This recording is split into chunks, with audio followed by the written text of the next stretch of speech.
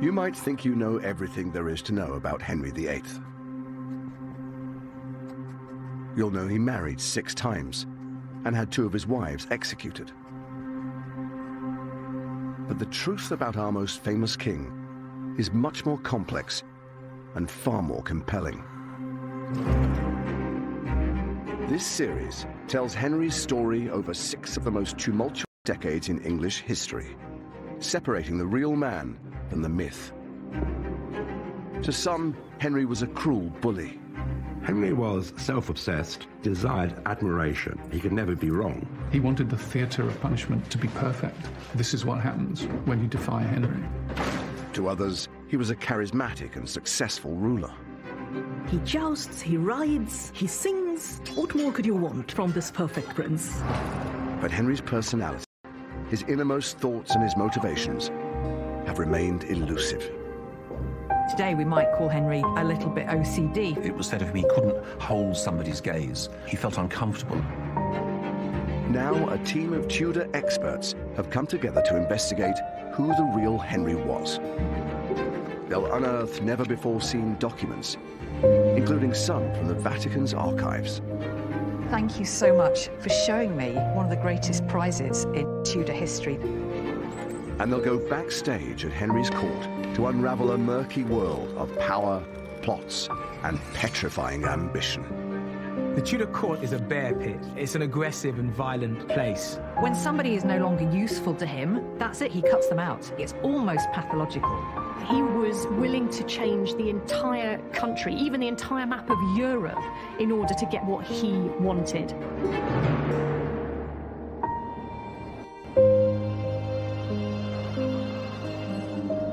Henry VIII is born on the 28th of June, 1491. But he's never meant to be king in the first place. He's the spare heir, living in the shadow of his older brother, Prince Arthur. As the second son, the younger of the princes, comparisons could be made with Prince Harry. In fact, Henry was known as Harry for much of his childhood, and there are some similarities physically as well. He was allowed, really, to be a little bit wilder, to indulge his favourite pastimes. He just didn't have the same pressures as his elder brother. Henry clearly sees himself as the spare rather than the heir. I suppose in some ways that might be liberating, but in other ways it might nurture a certain jealousy. But Henry later in life has this urge to prove himself all the time, to show that he can be a success even at his most... attendants spoiled him and made sure that the hard knocks and bruises of boyhood weren't inflicted on their charge, and anything he wanted, he got. As the second son, Henry is ignored by his father, and instead raised by his loving mother in the protective female world of Eltham Palace. Henry's relationship with his mother was unusually close. His mother seems to have taken a real care for the education of her son.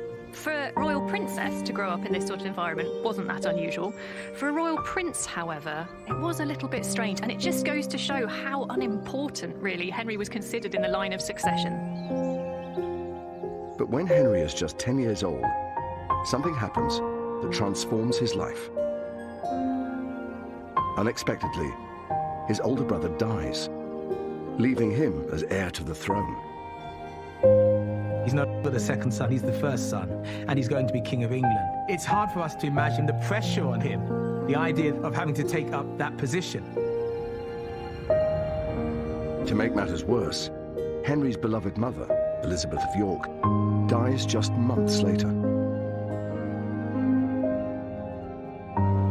Recently, this remarkable survival from Henry's childhood has been revealed to us, and it's incredibly exciting because for a long time it was thought that this was just an old page in an illuminated manuscript. But when we look behind this figure of King Henry VII here, we see King Henry VIII, as he later became, as just a boy. This weeping child on the edge of an empty bed, that of his mother. He can't contain his emotion. His head is thrown into his arms in despair. We imagine Henry VIII as being someone that maybe didn't feel emotion, that wasn't affected by grief, but we can see in his reaction to his mother's death that it really broke his heart. He was now the heir to the throne, and he didn't have his mother to guide him.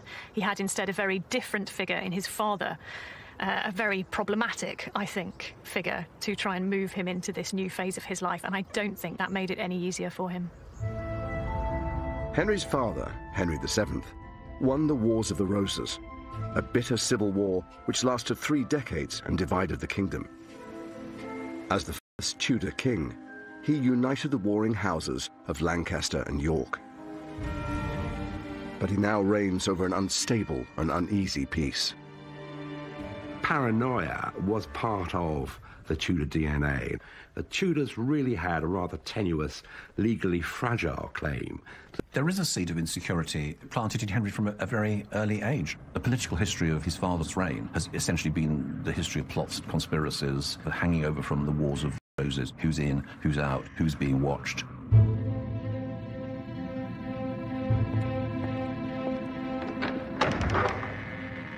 Everything changes for Henry when he becomes next in line to the throne. He is now brought up directly by his controlling father, after years of being sidelined.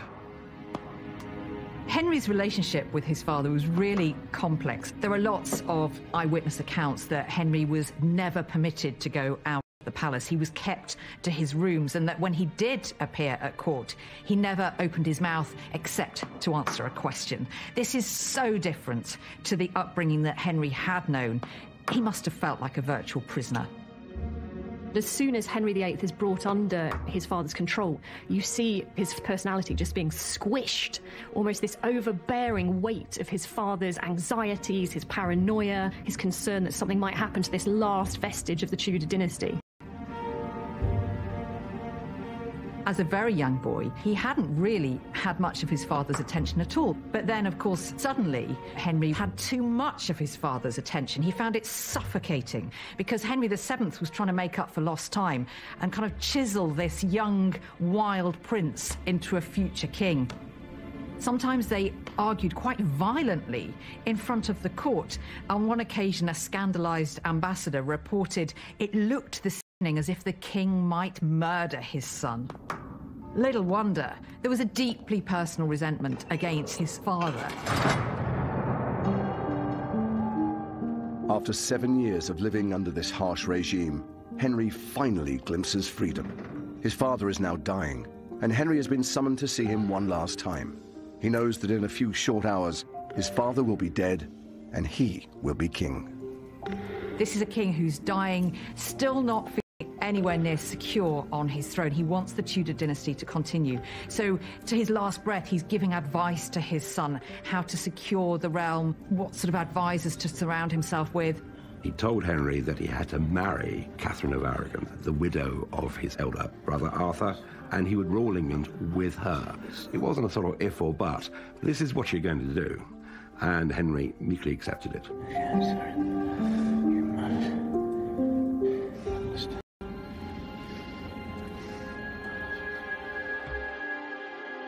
At exactly an hour before midnight, Henry VII dies. In that moment, the 17-year-old Prince Henry's feelings about becoming king would have been a mixture of apprehension about what was going to happen. Would he be able to smoothly take over the levers of power, mixed with a wonderful sense of relief that he was going to be his own man, his own master, and he could do things which he wanted to do instead of other people telling him. Remarkably, no one outside that room will hear there's a new king on the throne for 2 whole days. The story of what happened in that 48-hour period has intrigued historians for centuries.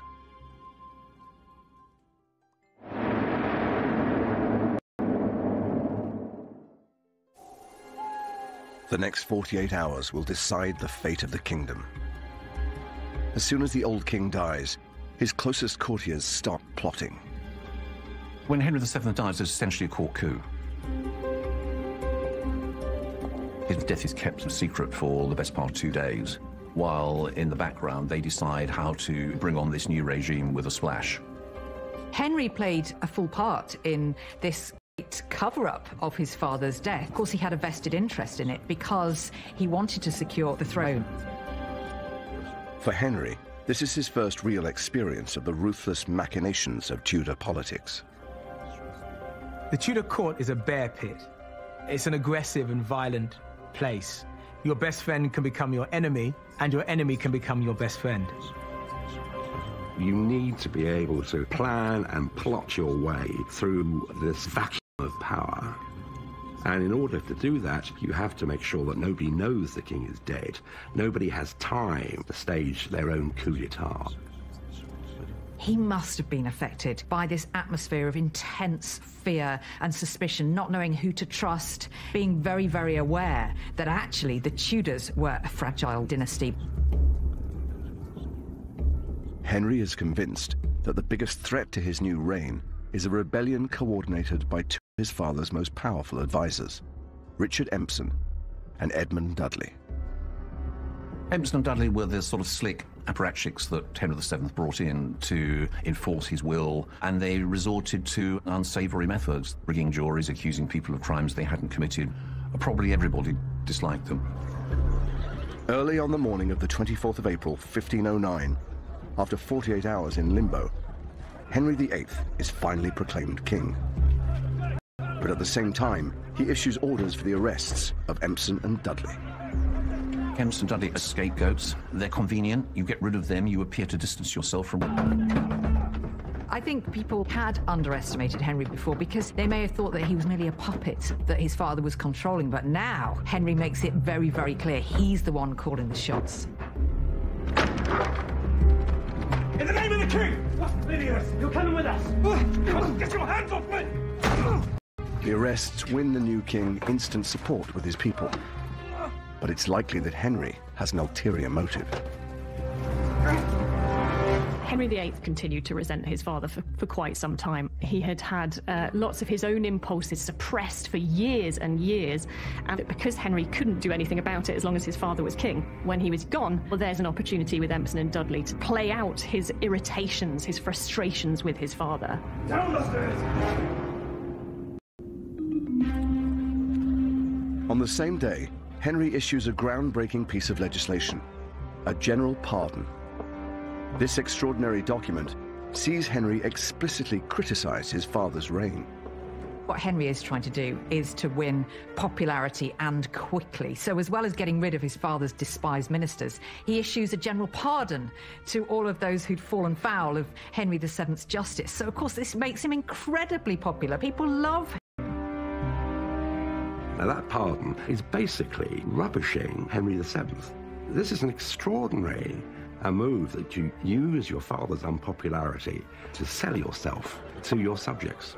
Henry's telling his subjects that he knew they had suffered grievously through injustices imposed by his father, and he was happy to do all he could to right those wrongs. He wants to begin in a way that is going to make a break with the... Of course, it's all about reputation. It's all about this gleam in his eye that he's going to be a famous monarch, the best king that ever reigned in English history.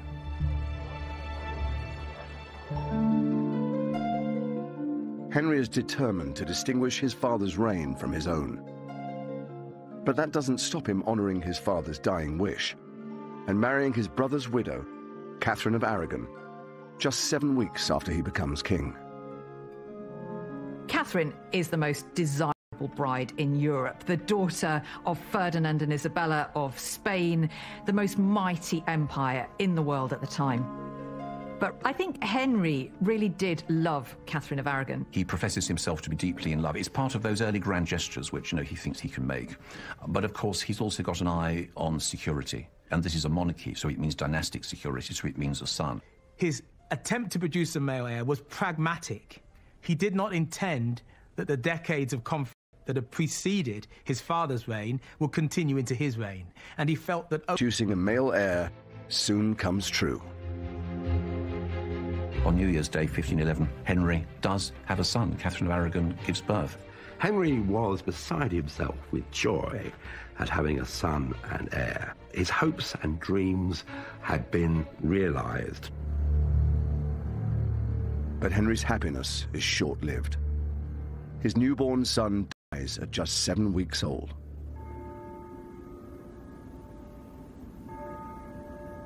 Henry doesn't seem to have responded very much at all to the news of his son's death.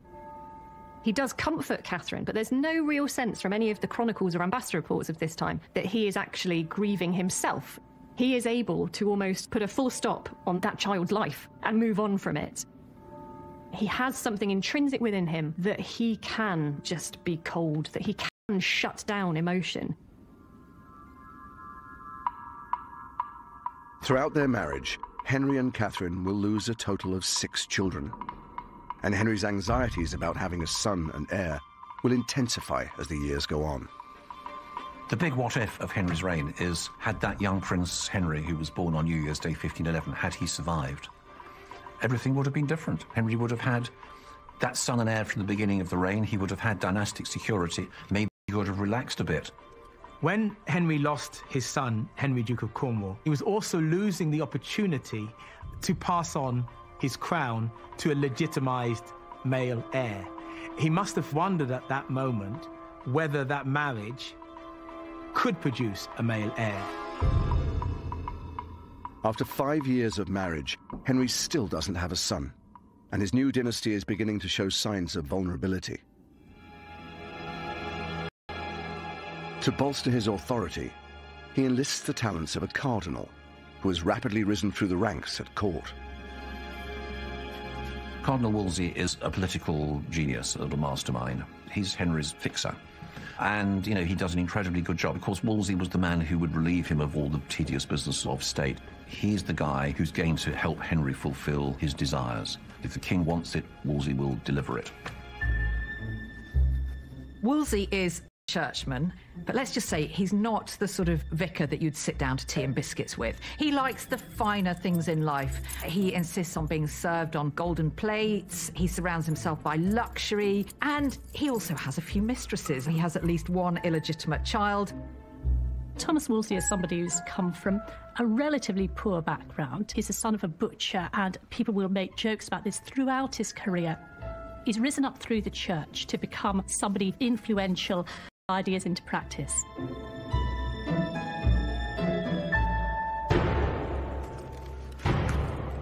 For Henry, Wolsey becomes indispensable.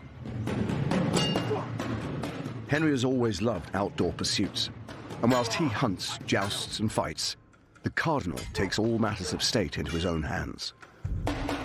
Henry in his 20s is often described as the most handsome prince in Europe. He was 6'1", stood above the other courtiers, and he certainly stood above the general populace. They could see him coming.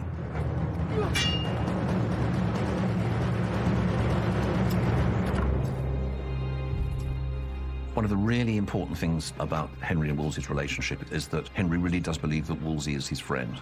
They walk about together arm in the King's privy garden.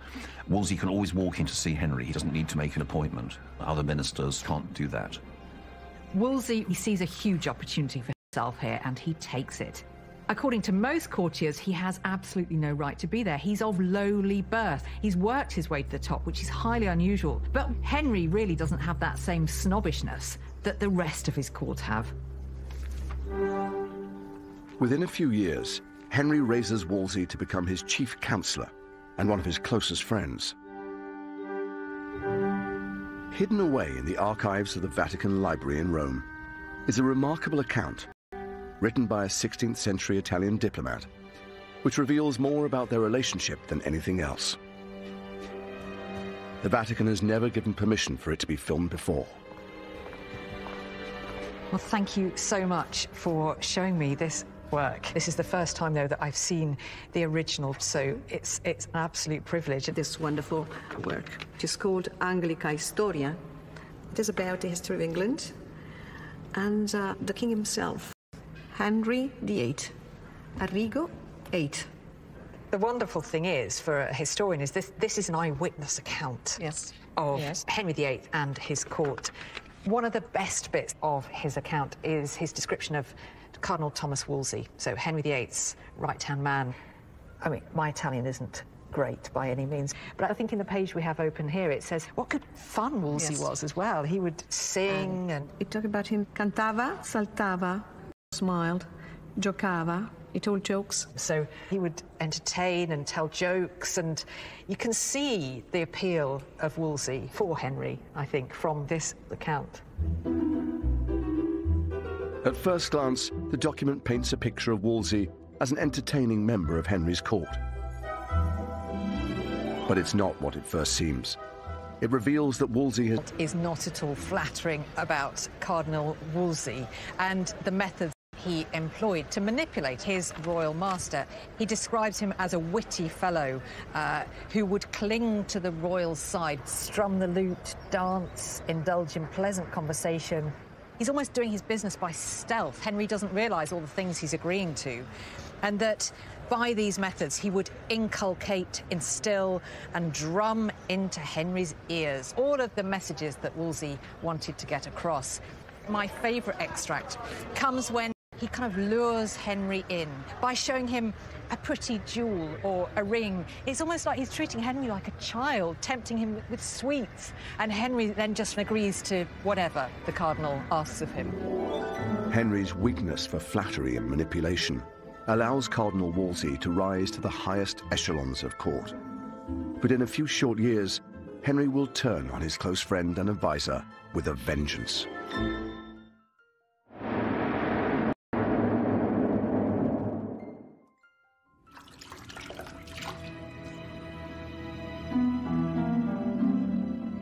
Henry VIII is worrying over the future of the Tudor dynasty. He still doesn't have a male heir, and he's surrounded by potential rivals to the throne. All his nightmares, all his problems haven't gone away. They've just been like good wine, lying there, getting stronger and more powerful. As Henry gets into his 30s, we see little glimmers of paranoia to the extent that he has started to change his personality. He started to mistrust people around him.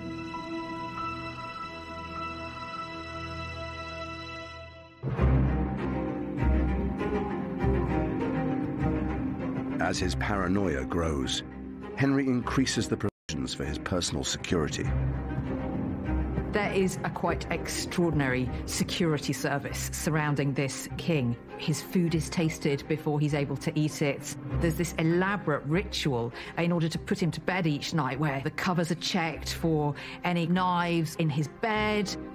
What effect that must have had on Henry, because for all his confidence and his sense of invincibility, he's made very aware on a daily basis that really he's incredibly vulnerable. Henry's suspicions extend to the servants who surround him day and night. The barber is one of the very few people who are allowed close proximity to Henry. To be the royal barber means that you are holding a sharpened... You've killed a king, you've committed treason. And so, therefore, it's very clearly specified how a barber should be behaving, even what company they can keep.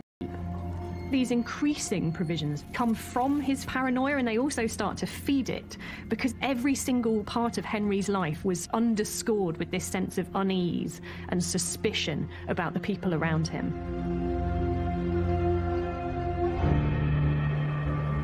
Henry fears an uprising from a rival claimant to the throne. And he hears a rumor that the Duke of Buckingham is secretly plotting against him. The Duke of Buckingham was the highest-ranking nobleman in England, and he had royal blood, and lots of it. Henry is particularly suspicious of Buckingham because he doesn't make any secret of his claim to the throne, nor of his desire to be king. Henry's suspicions reach boiling point, and he writes a letter to Cardinal Wolsey that seals Buckingham's fate. Henry's letter survives to this day, and it's held here at the British Library. It's extremely exciting for me to see this original letter by Henry. There actually aren't many of them because, as Henry himself says here, he finds writing tedious and painful. He tends to entrust that task. Getting stronger and more colourful. As Henry gets into his 30s, we see little glimmers of paranoia to the extent that he has started to change his personality. He started to trust people around him.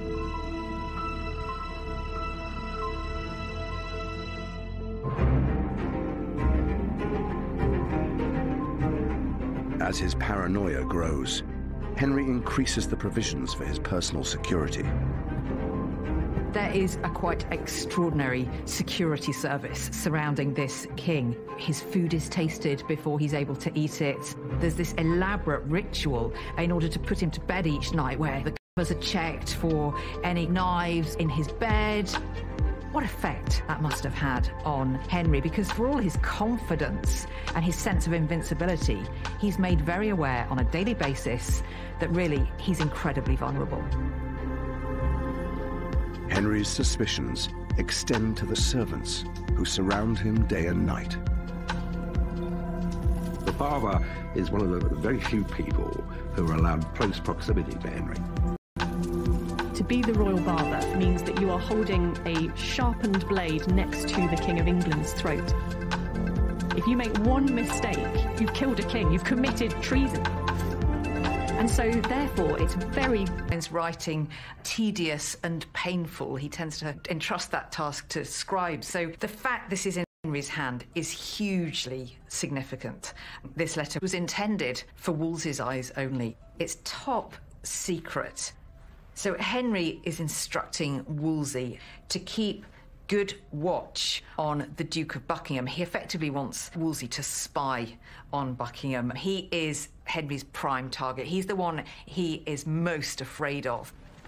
Wolsey soon uncovers a whole raft of evidence that's enough to condemn Buckingham for treason. He's plotting rebellion. He's even stealing some of Henry's own servants and placing them in his household. Also, the thing that rankles most with Henry is that a monk has prophesied that Buckingham will be king. Well, for a man as paranoid as Henry, that really is going to be the nail in the coffin. Wolsey's investigation produces enough evidence for Buckingham to be found guilty of treason. And he is beheaded by an inept axeman who takes 3 strokes to cut through his neck. Henry's treatment of Buckingham is one of the earliest and most vivid indications of his brutality. This caused shockwaves across the kingdom. He wasn't going to suffer any hint of treason, even amongst the highest nobles of the realm. Fearing further plots against him, Henry's attitude to his noblemen changes. Henry starts to get rid of some of those older courtiers and councillors who had surrounded him for a long time. He mistrusts some of the old nobility. They'll have agendas of their own. He replaces them with the promiscuous young aristocrats he grew up with, men he trusts. But with such a debauched entourage, Henry's palaces are transformed into houses of pleasure. Even though Henry joins in with all the fun, at heart, he's actually quite prudish. You can almost picture Henry the morning after, walking through this scene of devastation with food strewn everywhere. There were people just sleeping on the floor wherever they could. Henry's a real contradictory character in all of this. On the one hand, he's encouraging this quite wild party atmosphere, but on the other, he's quite fastidious. I think actually today we might call Henry a little bit OCD. For as much as he liked to project himself as a party boy, actually he found it all deeply unsettling. The best evidence of Henry's controlling behaviour is contained in a little-known court document called the Eltham Ordinances. The Eltham Ordinances are effectively a great long list of rules that were drawn up by Cardinal Wolsey on Henry VIII's command to reform the royal household. But what's fascinating about them is that they give us an insight into Henry's psyche. One of the things that's really clear here is just how bossy Henry is. He instructs here that the people in his privy chamber shall be loving together and of good unity and accord. So, in other words, go about your work with a smile. And, perhaps more importantly, keeping secret all such things as shall be done or said in the same privy chamber. I mean, this is basically a gagging order. If you're working for the king, then don't speak about what you see or hear in the privy chamber. But for Cardinal Wolsey, the Eltham Ordinances serve another purpose entirely. Wolsey had an ulterior motive. He wanted to control the people who were getting close to the king. He wanted to ensure that other people couldn't bend his ear, and as it says here, not intermeddle of causes or matters. In other words, the people who are close to the king should not be talking politics, and they shouldn't be trying to move up in the world. So this is really something of a political coup at the same time as it is a book of rules for how the household should behave. The Eltham Ordinances helped Wolsey to become the most powerful man in England, other than the king himself. But there are signs that Henry feels the cardinal is getting too big for his boots. Wolsey runs a court that is spectacular. You know, when he holds parties at Hampton Court, there are hundreds of people there for dinner. But it's also getting to a point of almost competing with Henry himself, and that's a bit of a problem. Henry starts to look more closely from time to time. They have the odd little clash. I mean, Henry was always in charge, even when he was just leaving things to other people. A real indication of Henry's growing unease with Wolsey's status comes over the issue of Hampton Court. Wolsey knows that Henry's a bit jealous of it, and when he realises that he's starting to lose Henry's favour, he makes this very symbolic gesture of giving it to the king.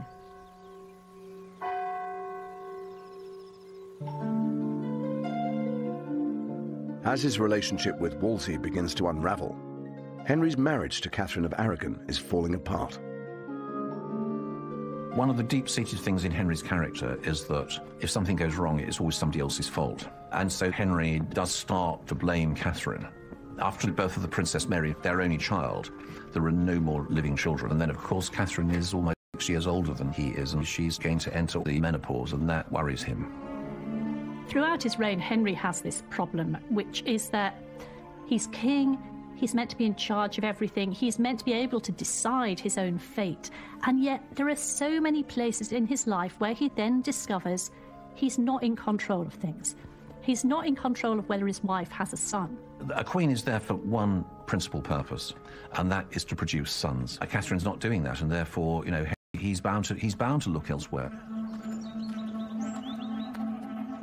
Henry's attentions are turning to a young woman at court, Anne Boleyn. He's had affairs before, but this time things feel different. Anne plays things slightly differently. As soon as it becomes apparent that Henry is considering the validity of his marriage to Catherine of Aragon, she starts positioning herself as the potential future bride, and Henry is quite happy to go along with this. And so they start on this attempt to get Henry's marriage to Catherine declared invalid. Desperate to end his marriage, Henry starts searching for a way to divorce Catherine. Once Henry's decided that he wants to marry Anne Boleyn, he goes all guns blazing to research this himself. He gets it into his head that the reason he has no sons is because he has transgressed that biblical rule in Leviticus that you must not marry your brother's widow. The thing about Henry is, once he has his mind set on a particular course, he can be extraordinarily cold and ruthless in achieving it. And anybody who gets in his way, well, they need to watch out. Henry tasks Wolsey with securing permission from the Pope to end his marriage. With the divorce, Henry gives Wolsey an impossible job to do. Divorce isn't unheard of, but for a king to set aside a wife to whom he had been, the Pope is going to agree. And Wolsey must be thinking, I've got the boss from hell here. I just cannot deliver this. What am I going to do?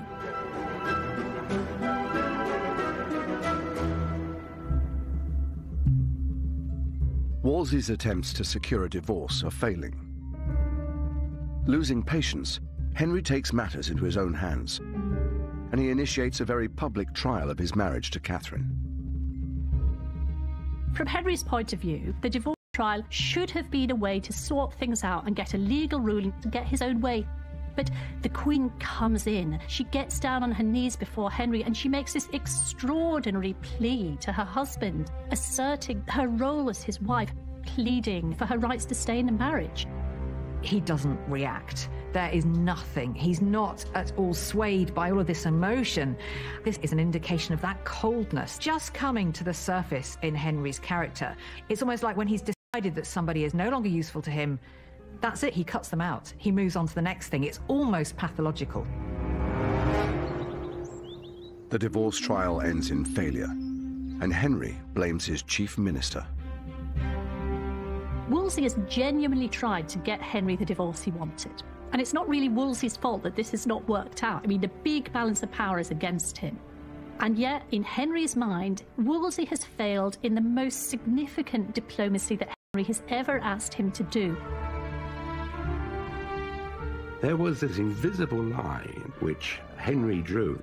Once you cross that line, you will pay the penalty for doing it. And there's no going back. You can't rub out history. Once you have annoyed Henry, once you have damaged his ego, you will pay for it. And Wolsey knew his days were numbered.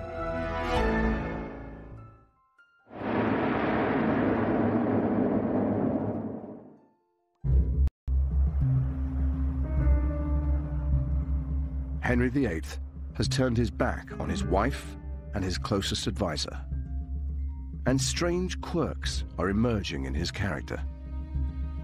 If you actually met Henry VIII, it would be important not to fix your eye upon him for too long or stare straight in the face, because he really didn't like that. It was said of him he couldn't hold somebody's gaze. He felt uncomfortable.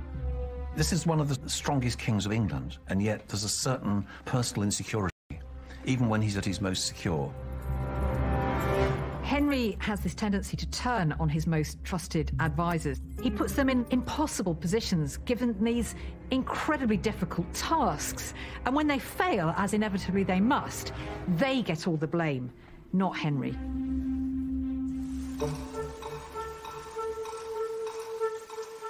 Henry banished. Once the king's most powerful subject, Wolsey is stripped of his post as Lord Chancellor, and his property is seized. For Cardinal Wolsey, who always saw himself as Henry's man, to have the king say that he didn't trust him was completely crushing. And from that moment on, we don't ever really see him regain Henry's trust. He is just slowly sliding inexorably towards his ultimate fate. Wolsey sends Henry a letter begging for his forgiveness. This letter, held in the National Archives, gives an insight into Wolsey's desperation.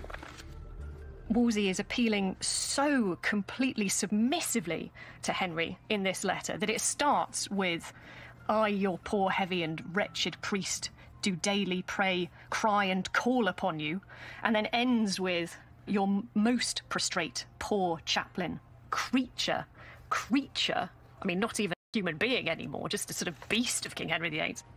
It could not be more clear in this that Wolsey is lowering himself in Henry's eyes. It really is quite heart-wrenching, I think, that he was reduced to this. The Cardinal's letter fails to win the king over.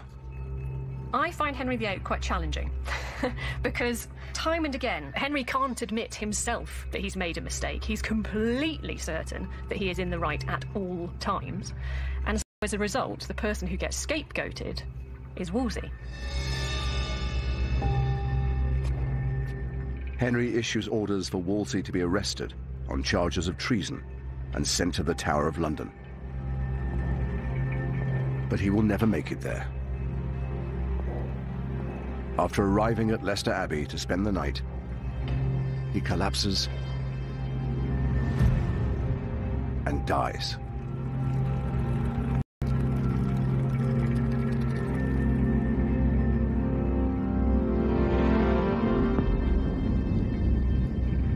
In the aftermath of Wolsey's death, one of his servants goes to see Henry to try and persuade him to look kindly on his old servant. This is when we see Henry's contradictory nature, because Henry declares, "If I could lay out £20,000 to bring back the cardinal, I would gladly do it." In the next breath, he reminds Wolsey's servant that his master had died whilst owing him £1,500. After Wolsey's death, it becomes clear that the Pope will never grant Henry a divorce. But Henry is so determined to marry Anne Boleyn that he will stop at nothing to achieve it, to break with the Pope and the Roman Catholic Church. He didn't want to be responsible to the Pope. He wanted to centralize power to himself. It was the only way he would get a divorce. It was the only chance of having a son and heir. Henry has started to radically change the course of English history. He transformed every aspect of his kingdom, religious, political, but he's developed into a very different man. He's moved from being someone who's a bit anxious and uncertain to someone completely convinced of his own rightness, the justice of all of his decisions. He was willing to change the entire country, even the entire map of Europe, in order to get what he wanted. In the next episode, Henry turns on his new queen, Anne Boleyn. The English court is a nest of hissing snakes. Absolutely nobody is safe. This reads, her crimes were so abominable. Anne is the most wicked queen in history. And Henry's paranoia begins to creep into England's politics. Henry VIII comes down on opponents with murderous force. You're either with him or against him. And if you were against him, you paid for it. That's Bloodlust and the Boleyns next Wednesday at 9. The potentially heart-stopping dangers of an asthma attack. Pulled into focus tomorrow night at 9 in brand new 999 Critical Condition. New next, the 20-year hunt for the killer. Newsreader Jill Dando, shot outside her house in West London. It was a crime that shook Britain. In just a moment.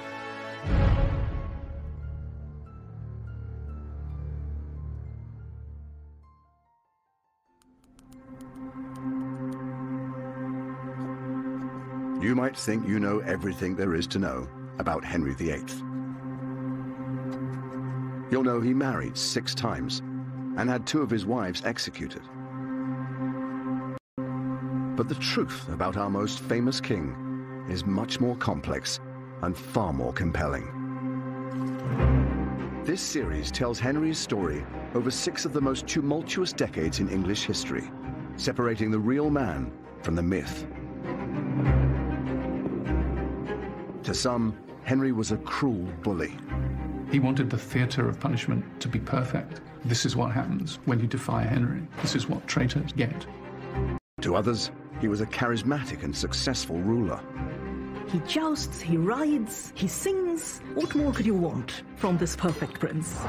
But Henry's personality, his innermost thoughts and his motivations have remained elusive. Pathological. Once Henry has his mind set on an idea, he will stick with it no matter the consequences. Now a team of Tudor experts have come together to investigate who the real Henry was. Here are Henry's insecurities written in black and white. They'll unearth never-before-seen documents, including some from the Vatican's archives. Thank you so much for showing me one of the greatest prizes in Tudor history. And they'll go backstage at Henry's court to unravel a murky world of power, plots, and petrifying ambition. Henry VIII comes down on opponents with murderous force. Henry's growing increasingly paranoid. He's starting to lose his grip on reality. Henry has got older. He's got more tyrannical. His reign has got bloodier, and he is more determined than ever to get his own way.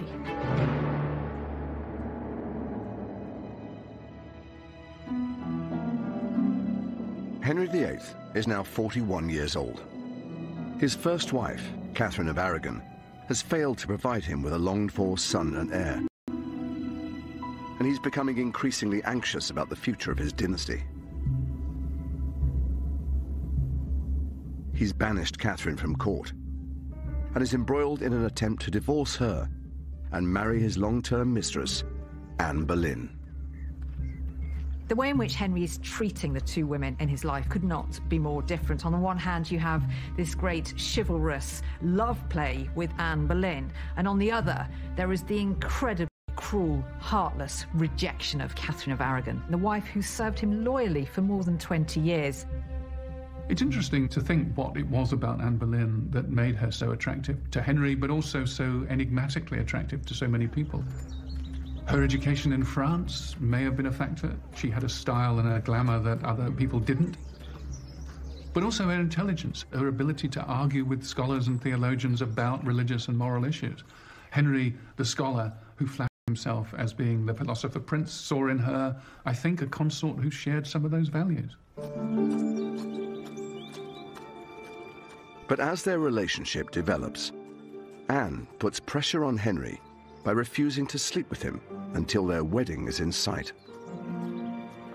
Her own sister had been discarded as Henry's mistress. She wanted more for herself than that. She wanted to be queen. So for 7 long years, she keeps him at arm's length, giving him a little bit of encouragement and then destroying his hopes the next. That speaks volumes about just how much Henry was enthralled to Anne. They survive to this day and are held deep within the Vatican Library. Regina, thank you so much for allowing us to film here and for showing me what has to be one of the greatest prizes in Tudor history. These are the original letters from Henry VIII to his great love, Anne Boleyn. You're very welcome, and we are happy to show people in Great Britain these documents so precious to you and to us, and precious for, I think, all mankind. Henry's letters are written in French, the language of courtly love, and are filled with romantic gestures. You can see there in French, to my mistress, there at the top of the page. He wishes.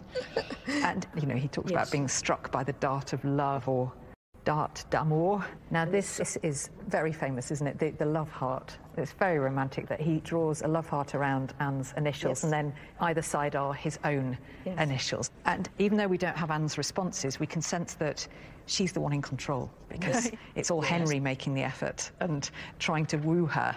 Yes. And she's remaining just out of reach, which I think was part of her genius, actually. The letters demonstrate just how desperate Henry is. The longer Anne holds him off, the more insecure he becomes. This is probably my favourite of the letters, because I think it's the most revealing of Henry's state of mind. You sense his insecurity in a way, because he talks of how he's been in a great agony since receiving Anne's last letter, not knowing how to interpret it. Here is a man who has showered his love with affection, with letters, with gifts. He's had very little back. One of the naughtiest letters in the whole collection is this one here, where you really get a sense of Henry's frustrated lust. He writes to Anne, wishing myself, especially of an evening, in my sweetheart's arms. Here's a man in torture through this unrequited love. Anne's not giving him much back. Henry doesn't know where he stands, and it's sending him crazy. Anne Boleyn's behaviour and the desire for a male heir have provoked Henry into making one of the most monumental decisions in English history: breaking with the Roman Catholic Church. Eventually, free from the Pope's authority, Henry divorces Catherine of Aragon and marries Anne Boleyn. But all of this comes at the highest imaginable price. Henry's break with Rome was probably the most devastating political and religious and social event. For 500 to reject the authority of the Pope and everything that represented was something which disoriented, terrified everyone. The nation was traumatized. Henry then declares himself head of his own Church of England. For Henry to claim to be the head of the church was unprecedented. It's very hard to imagine the radical, shocking nature of that claim. A layman, not someone trained in the church, not a bishop, not someone in holy orders. Henry believes this makes him second only to God. On the one hand, you need to have quite a big ego to deal with that. On the other hand, it's a great deal of responsibility. Henry, who is already trying to manage a kingdom, is now trying to manage a church as well. So at the point that Henry breaks with Rome, I don't think anybody quite knows what is going to happen next. Henry might have got his wish to marry Anne Boleyn, but this revolutionary decision is about to catapult England into chaos and damage Henry's reputation with his people.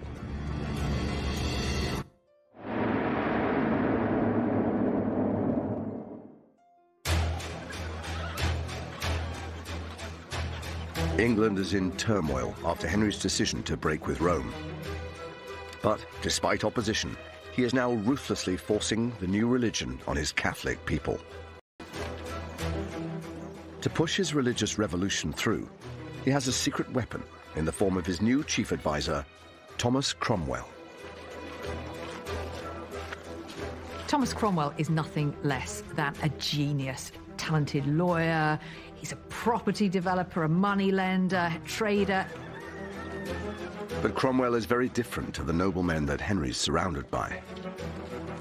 Thomas Cromwell was the son of a lowly person in Putney, just down the river from London. And he had this unique ability to annoy people, particularly the rich nobility of Old England, who regarded him as a common upstart because he wasn't from the great and good families.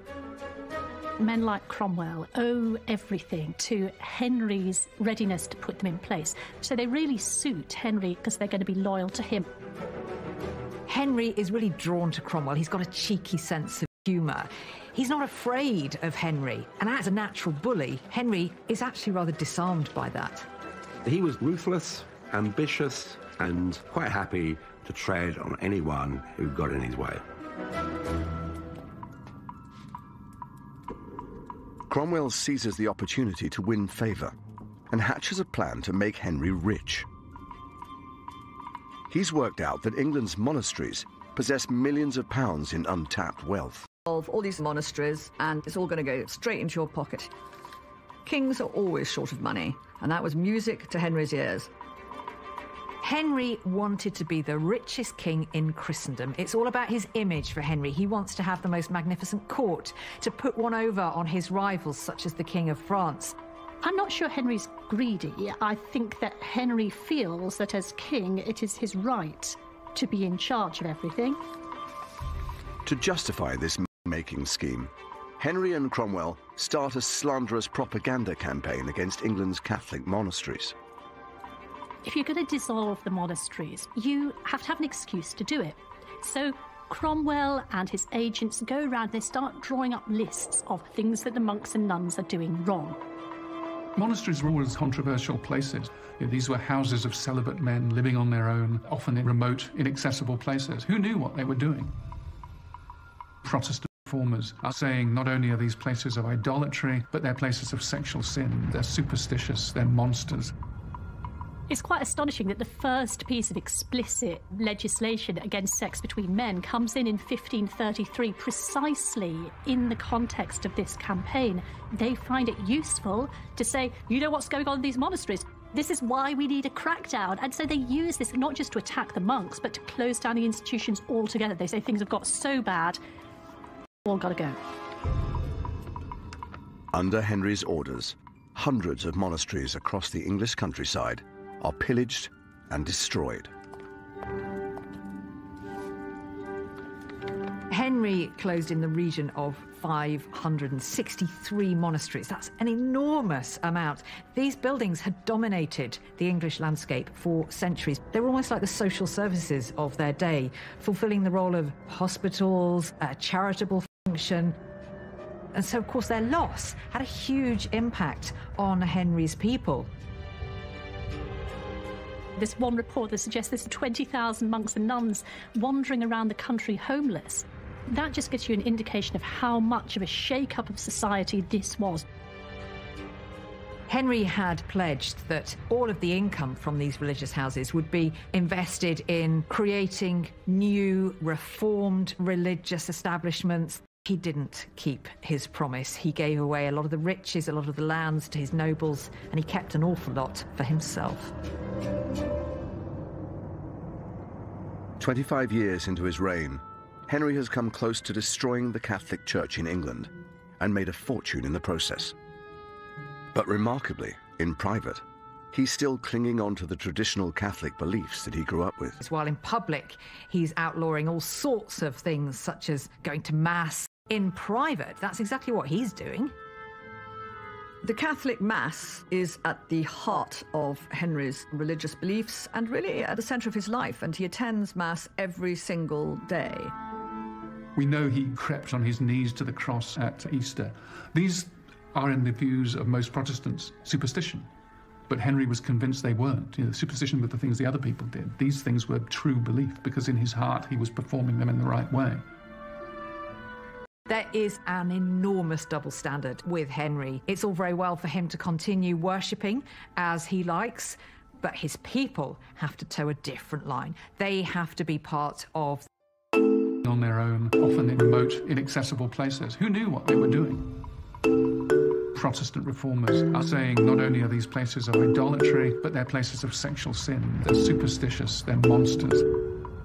It's quite astonishing that the first piece of explicit legislation against sex between men comes in 1533, precisely in the context of this campaign. They find it useful to say, you know what's going on in these monasteries?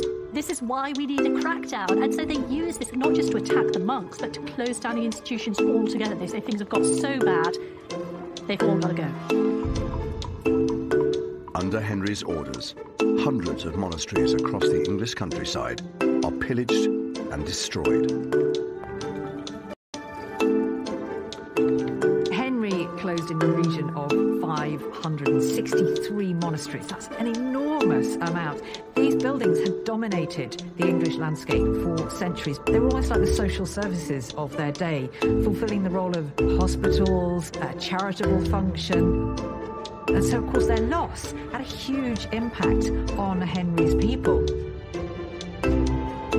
This one report that suggests there's 20,000 monks and nuns wandering around the country homeless. That just gives you an indication of how much of a shake-up of society this was. Henry had pledged that all of the income from these religious houses would be invested in creating new, reformed religious establishments. He didn't keep his promise. He gave away a lot of the riches, a lot of the lands to his nobles, and he kept an awful lot for himself. 25 years into his reign, Henry has come close to destroying the Catholic Church in England and made a fortune in the process. But remarkably, in private, he's still clinging on to the traditional Catholic beliefs that he grew up with. There's a real contradiction in Henry's attitude towards the religious changes, while in public, exactly what he's doing. The Catholic Mass is at the heart of Henry's religious beliefs and really at the centre of his life, and he attends Mass every single day. We know he crept on his knees to the cross at Easter. These are, in the views of most Protestants, superstition. But Henry was convinced they weren't. Superstition were the things the other people did. These things were true belief, because in his heart he was performing them in the right way. There is an enormous double standard with Henry. It's all very well for him to continue worshipping as he likes, but his people have to toe a different line. They have to be part of the new reformed religion. But Henry's religious hypocrisy is testing some of his closest friendships, to people like Thomas More. Thomas More's relationship with Henry VIII was as close to a friendship as a Tudor king could have. They argued long into the night. They talked about the latest works of philosophy and religion. They went up on the leads of the palaces and looked at the stars and talked about astronomy.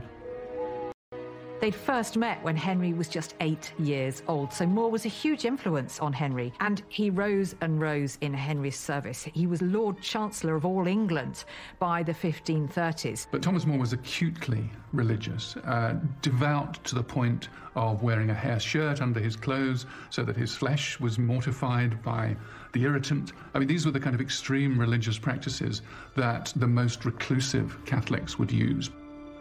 As a devout Catholic, Thomas More disagrees strongly with Henry's decision to break with the Roman Catholic Church. And he's not the only one.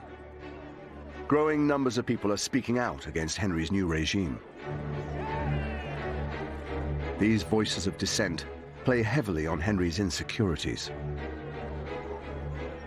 Some outspoken priests in Middlesex said that Henry's private life resembled a pig wallowing and defiling itself.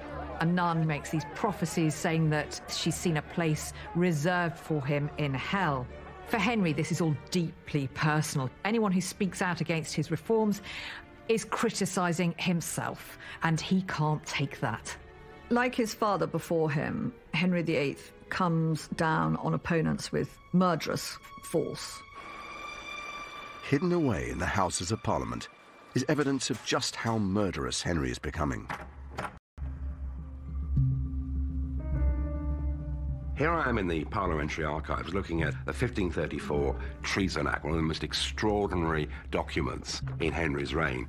Here are Henry's neuroses, Henry's fear. The 1534 Treason Act says it's now high treason to maliciously wish, will or desire, by words or writing, or by craft imagine, an attempt of bodily harm against the king or the queen or their heirs apparent. This document says that it's now high treason to maliciously publish and pronounce by express writing or words that the king is a heretic, schismatic, tyrant, infidel, or usurper of the crown. The act is extraordinary because it's not only governing how people behave, but it's governing how they think and what they say. Henry VIII believed that as far as his subjects were concerned, you're either with him or against him, and if you were against him, you paid for it.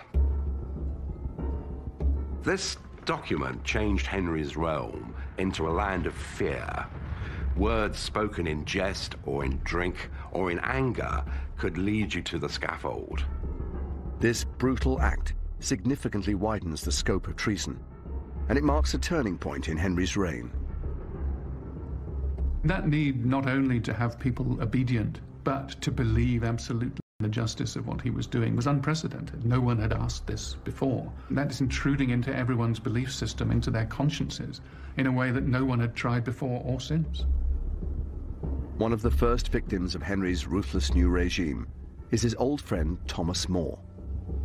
Henry locks him in the Tower of London because More refuses to endorse his religious reforms. More is very much a devout Catholic, and that idea of England breaking completely away and defying the Pope, defying tenets of Catholic faith, is not something that More can really live with. More remains in the Tower for a year, and during that year, Henry does everything he possibly can to persuade him. He even says to him, believe what you like in your heart, so long as in public you're with me. I think Henry still had that deep-felt conviction that eventually their friendship would prevail, and that would be won over by the sheer weight of argument and the force of Henry's personality. Tudor history is full of these moments where people who have been working together for months and years suddenly fall apart. But I think it's particularly traumatic when it comes to Henry and Thomas More because of that deeper intellectual connection that the two of them had forged. Eventually, Henry has had enough, and he authorizes his former friend's death. The Parliamentary Archives still holds the document that sanctions Thomas More's execution. This document says that Thomas More, contemptuously refusing to take the oath supporting the succession to the crown. They are powerful words. And later on, they describe the ingratitude of Thomas More towards the king. It lays down Thomas More's crimes and legalizes his execution. To all intents and purposes, it's his death warrant. On the 6th of July, 1535, Thomas More is executed on Tower Hill. I can't help but wonder whether Henry just had those moments where he looked at himself in the mirror and thought, how on earth have I come to this? Here he is, ordering the execution of some of his closest friends and advisors. He's caused turmoil in his kingdom. Did he ever bring any of that back on himself and actually examine his own motives, his own character? I don't think Henry had a conscience about what he was doing. No, he's not a man who's going to lose any sleep over things like that.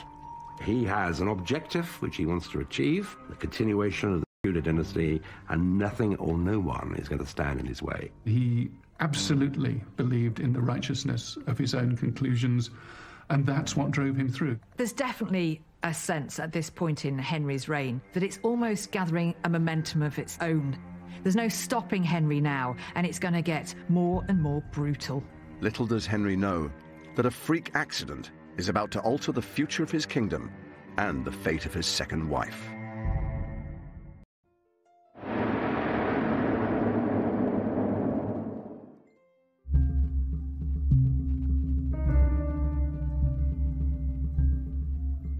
Henry VIII is now 44 years old, and his break with the Roman Catholic Church is beginning to tarnish his reputation.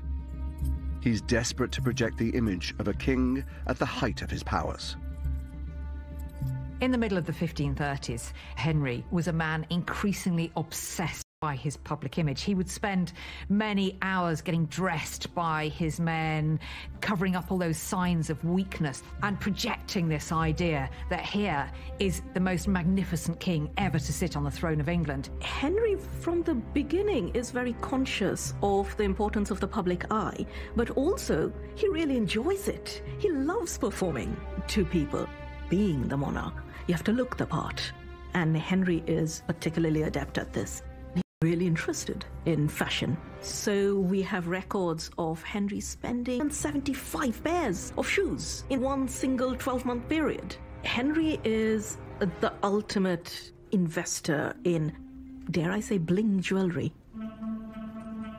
But beneath the royal clothing is a king who is far more vulnerable than he looks. Concerned he's losing the love and respect of his people, Henry's propaganda machine goes into overdrive. Having broken with Rome, it was really important for Henry to win some hearts and minds if he's going to avoid a big rebellion. It involves a certain amount of PR effort using print, which is a pretty new technology, to produce lots of pamphlets and trying to win back some of that popular support. It's not easy to get a country to break away from a faith that it had as a part of its way of life for centuries beforehand. So that trauma of separating from the Catholic Church is something that Henry has to respond to directly.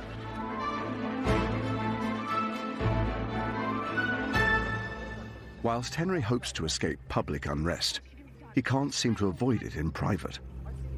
Henry develops an increasingly bad temper because he's losing patience with Anne and with this marriage, and also the fact that he hasn't yet produced a male heir, and so he just now wants results. Henry needs God to show him that he approves of his actions by giving him a son. And yet Anne does not produce a son. She has miscarriages. She has a daughter. It's as if his first marriage is just repeating itself. And that worries him. What's wrong about this marriage? Is this marriage cursed as well? As time went by, there were more reasons for them to dispute and argue with each other. Her inability to produce the male heir was the grumbling resentment, but also her commitment to religious reform, her willingness to argue with Henry. These things were things that, over time, became more annoying than attractive. The real turning point for Henry is when Anne accuses him in public of having an affair behind her back, and Henry is angered that she would dare question him in public about his behaviour. Henry responds to Anne by telling her that she needs to turn a blind eye to this behaviour as her betters had done, meaning Catherine of Aragon, and that he could unmake her just as quickly as he had raised her. There's another person causing trouble inside the royal marriage. Henry's advisor, Thomas Cromwell. Henry's court has become like a pressure cooker. So at the centre of this, we have Cromwell and Anne, who are each other's rivals and enemies. Anne has her own faction behind her, and Cromwell has his supporters. And we see in the court these two rival factions fighting for Henry's attention. So he was very keen to act against her, to strike first before he was attacked himself. Anne has an ace up her sleeve that she thinks will secure her position. She's pregnant. However, something is about to happen that will shake both Anne and Henry to the core. When Henry takes part in a jousting tournament, he falls from his horse. An account from the time reveals that the accident is so serious that Henry is knocked unconscious.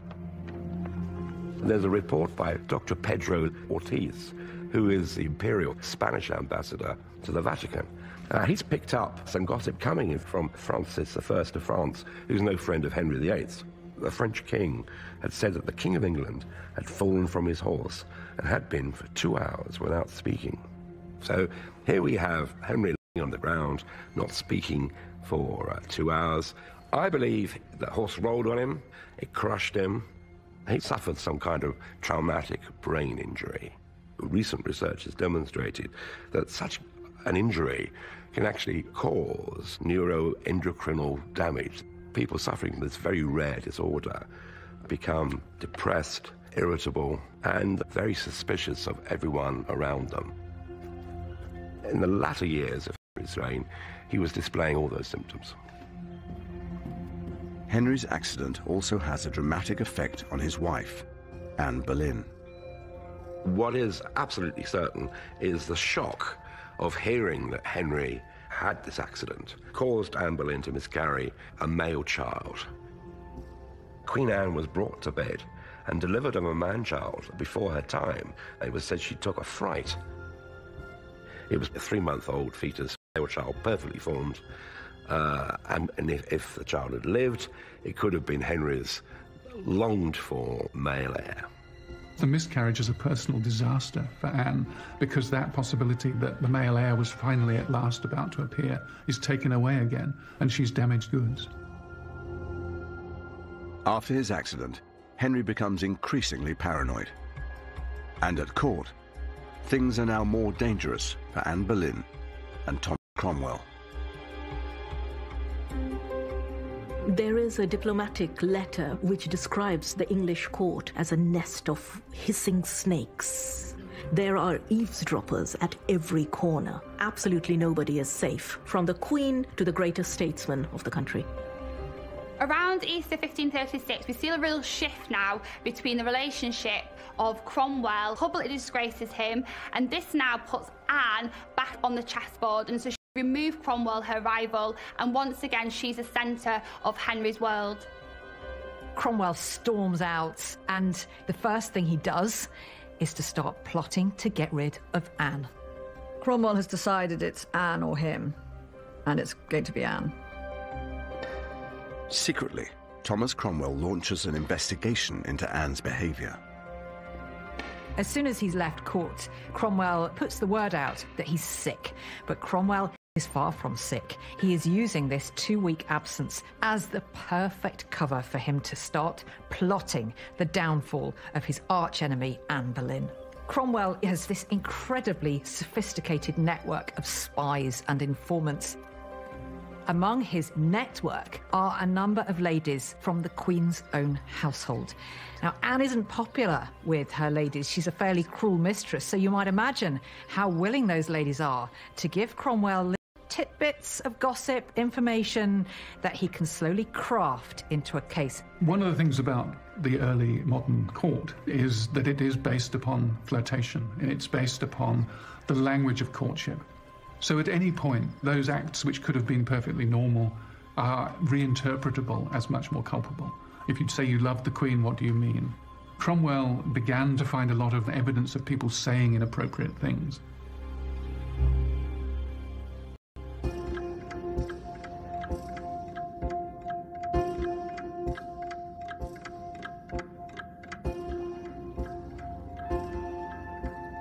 Just 2 weeks later, Cromwell presents his findings to Henry. When Cromwell had to go and tell Henry what he'd discovered, it must have been the most terrifying moment of his political career. To say that the king's wife, his queen, was adulterous, I mean, that's not news you can pin in a list of other things as you're going through the morning's business. Cromwell's evidence accuses Anne of conducting an affair behind her husband's back, with not 1, but 5 men. He had to take control of that, and he took control of it with a ruthless passion, a rage that meant that it had to be driven through, that there was no escape. This is a man not in denial, but in manic acceptance of the charge, and I think that's what drives the process from there on in. When he wanted something to be true, it became true. And this was absolutely the case now with his second wife's infidelity, because her real failure, let's be honest about it, was not giving Henry a son. That was the only way she let him down. I don't believe she was guilty for one moment of lenience. In the archives of the British Library is a letter that provides a glimpse into Henry's mind during this time, as well as the man manipulating him, Thomas Cromwell. This is a letter by Thomas Cromwell written in May 1536 at the height of the controversy surrounding Anne Boleyn. This letter is undoubtedly one of our best sources for understanding Henry's perspective on Anne Boleyn. Cromwell says here, "The King's Highness thought convenient that I should advertise you of the same. I should tell you about what's been going on, about the case against Anne." Really, what he's saying is the king has instructed Cromwell to spread the word about Anne Boleyn's crimes, and they are all described here in their full gory detail. This bit here reads, "Her crimes were so abominable that I think the like was never heard." And there's some fairly graphic language used here to describe the Queen's incontinent living. This is written for an absolute purpose. It's telling the world Anne Boleyn is guilty of heinous crimes. Anne is the most wicked queen in history, according to Cromwell. Alongside charges of adultery, Cromwell's letter also accuses Anne of plotting Henry's death. At the bottom we have here talk of a certain conspiracy against the king. So in Henry's mind, it goes beyond just adultery, an unfaithful wife. She's plotting treason. This is a pure piece of PR on Cromwell's part. Cromwell manipulated Henry, and in fact, he later boasted that he had dreamt up the whole scheme against Anne Boleyn. Whatever the truth behind the accusations, Henry falls for them, hook, line, and sinker. Once convinced that there was a kernel of truth to it, Henry's imagination knew no bounds, and at one point famously he said, well, maybe it's 1,000 men. Who knows what Anne is capable of? Henry VIII is a great fan of good stories. He's good at spinning them, and he is also taken in by them. And the story that is spun around Anne is the one of the wicked woman, a woman with an insatiable desire to manipulate men. Henry orders Anne's arrest, and she is escorted to the Tower of London. He will never see her again.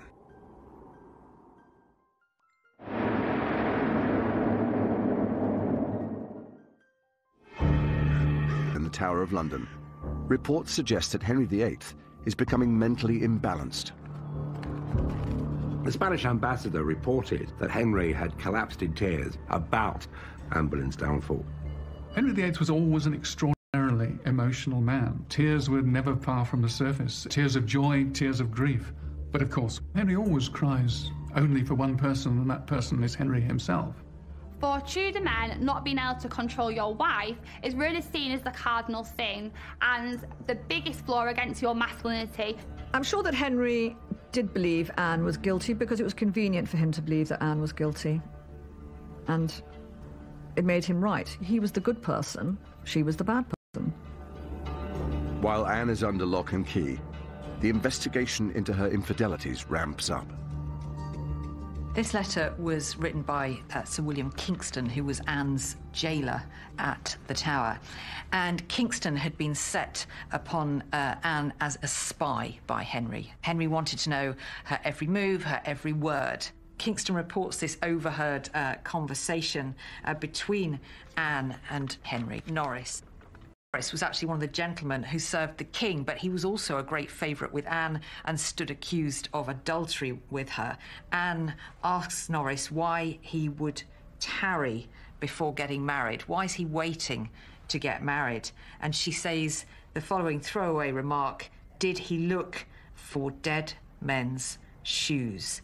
Effectively, she's kind of teasing Norris, saying, are you waiting for the king to die so that you can marry me? The fact that such a throwaway remark, harmless in itself, was enough to condemn a Queen of England shows you just how febrile the atmosphere was at Henry's court. The king himself was growing increasingly paranoid. He's starting to lose his grip on reality, and that is all reflected here in this piece of evidence against Anne. Based on this evidence, Anne is tried for treason and quickly found guilty, as are the 5 men accused of sleeping with her. Henry does not attend Anne's trial, but he is heavily involved in the plans for her execution. He wanted the theatre of punishment to be perfect. He wanted the execution to be exemplary. This is what happens when you defy Henry. This is what traitors get.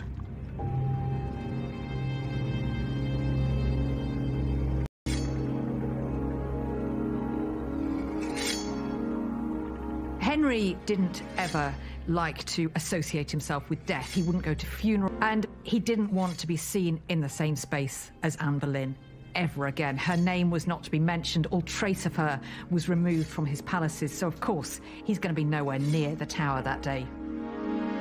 But he invited 1,000 people to watch Anne Boleyn's head being struck off. Those are the actions of a madman.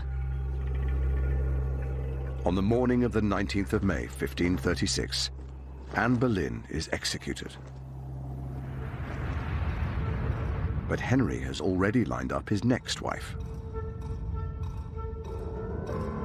The speed with which Henry moves on to wife number 3, Jane Seymour, is deeply disturbing, really. The very next day, they are betrothed. They're married 10 days later. Now, that is fast, even by Henry's standards. He needs to get cracking because, he needs to have a son, and he needs to live long enough for that son to grow to adulthood. So he's not going to waste time, pretending to mourn a woman who's betrayed him. The following year, Jane Seymour is able to give him what his 2 previous wives have not: a healthy son and heir to the throne. Tragically, Jane herself dies only 2 weeks after the birth, leaving Henry once more alone. But his reign is far from over. The England of the late 1530s is entirely different from the England of a decade before. We've got the monasteries being dissolved. We've got a dramatic change of personnel at court. All sorts of people have disappeared. Thomas More is gone. Anne Boleyn has gone. Jane Seymour has gone. Henry himself has got older. He's got more tyrannical. His reign has got bloodier, and he is more determined than ever to get his own way. In the next episode, age and infirmity start to catch up with Henry VIII. The pain that Henry got from his leg was absolutely huge. When the leg was really bad, he could turn black in the face and just sort of lie still, hardly able to speak. And he turns on his closest advisor. Those less admirable traits that we'd seen hints of early in his life are now front and centre. This is Henry as a tyrant. This is the beginning of a totalitarian state. That's Henry VIII Endgame, next Wednesday at 9. Dangerous weather, empty stations, unique challenges. 2020 captured in the new series of Paddington Station 24/7. Back on the tracks Monday at 9. Next, from Freddie's humble start in Zanzibar to the chart-topping, stadium-filling powerhouse, Queen, the band that rocked the world, in just a moment.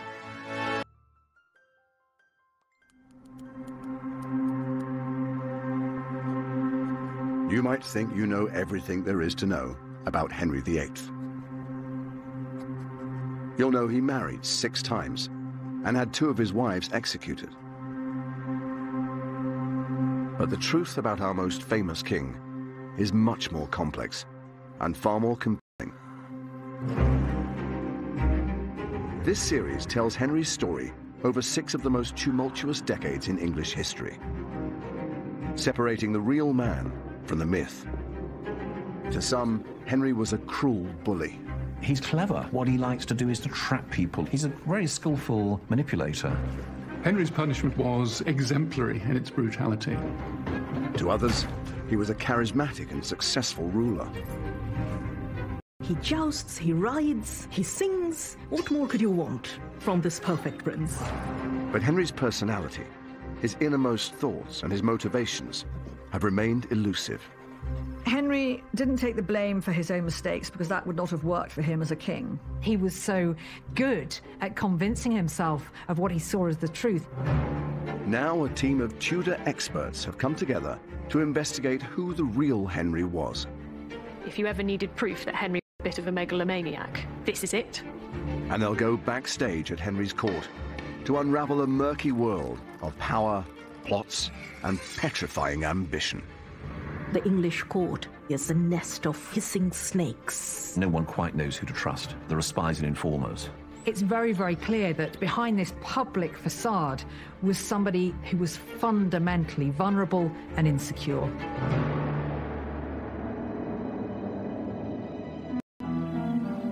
Henry VIII has been on the throne for 28 years. And the once carefree prince has become a paranoid king, suspicious of everyone around him. He's divorced his first wife. He's executed his second. And his third wife has died after the birth of his only son. Now Henry is alone. His controversial break with the Roman Catholic Church is making him unpopular, and there are rumblings of dissent across his kingdom. Feeling increasingly vulnerable, Henry commissions a portrait designed to promote himself as a formidable ruler. This is the iconic portrait of Henry. This is what everybody sees in their mind's eye when they think of Henry VIII. The silhouette of that figure could identify him just by itself. At us, he looks like a mighty emperor. It's no coincidence that the codpiece is at eye level. You can't fail to notice it. It's sending out a message that Henry is this great virile king. Everybody knows all the problems he's had getting a male heir, but this painting sets the record straight. None of that was Henry's fault. The painting presents Henry as a powerful monarch in total command of his country. But this portrait is a lie. That picture is propaganda. We know that it's been changed to make his legs look longer, to make him look more muscular. But in reality, Henry was slumping into geriatric decay. It's an image of Henry that he wishes the world to see, not the actual Henry, the sick Henry, the overweight Henry, the Henry that's suspicious about everybody, and that's also feeling the effects of the infirmity of age and the oncoming march of death. Henry is suffering from a painful leg ulcer, which deeply affects his state of mind. Sometime in the 1530s, Henry suffered a jousting injury, which caused a terrible, debilitating, agonizing disease in both his legs. Tudor medicine was rather basic, so his doctors advised that his wound would be kept open, which meant that he smelled, that his bed sheets stunk, his clothing stunk. This is a man that you could smell before you saw. The pain that Henry got from his leg was absolutely huge. When the leg was really, really bad, he could turn black in the face and just sort of lie still hardly able to speak for several hours on the trot. The infection had to be released, which meant the leg often had to be cut open and pus drained and ointment stuck on it. There was a lot of decaying flesh, and they wanted to remove that by cauterizing. It was red hot irons applied to these wounds in his leg. It must have been a living nightmare for him. Henry's increasing infirmity, his ailments, had a profound effect on his psychology. He couldn't cope with the knowledge that he's no longer this kind of thrusting young king he had been. He's turned into this incredibly vulnerable, pain-ridden old man. Henry's infirmity is laid bare when you look at his private household accounts. So there are these primitive lifts to move Henry between the floors of his apartments. He's wheeled about in a chair. He has a whistle to summon his attendants. Henry thinks that he knows how to cure his leg ulcer better than his doctors. A 16th century manuscript contains 32 medicinal recipes that Henry concocted himself. Most of his recipes are concerned with pain in the legs. So here's a plaster devised by the king at Oxford to ease the pain and swelling about the ankles. I would not use some of the ingredients today. The King's Grey plaster, for example, contains various roots, flower buds, garden worms, scraping of ivory and powdered pearls. And finally, it also contains red lead, which is deadly poison. Do not try this at home. The exact nature of Henry's health has been subject to speculation. Recent research suggests that he suffers from a rare condition which affects his mental health. Down the centuries, people have had lots of different theories about what was the matter with Henry VIII. I think Henry suffered from a hormonal disorder called Cushing syndrome. In 20% of cases, it turns the victim into a suspicious person, wary of everyone around them. They become melancholy, depressed, anxious. They can't take a decision. They'll change their minds continuously. Now, all these symptoms Henry displays in the latter years of his life.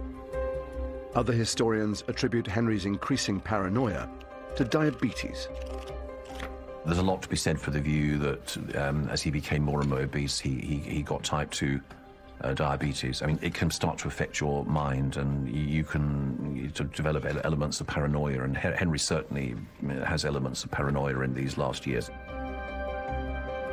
Whilst Henry's body and mind are starting to fail, his enemies are gaining in strength. There are reports of a huge uprising in the north of England, and Henry has to act swiftly if he's to keep control of his kingdom.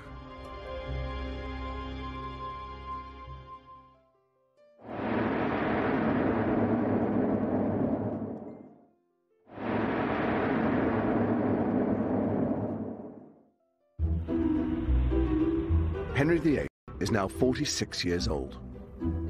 His painful leg ulcer has transformed the highly active king into a man who struggles to even walk without assistance. This lack of exercise, combined with massive overeating, are making him obese.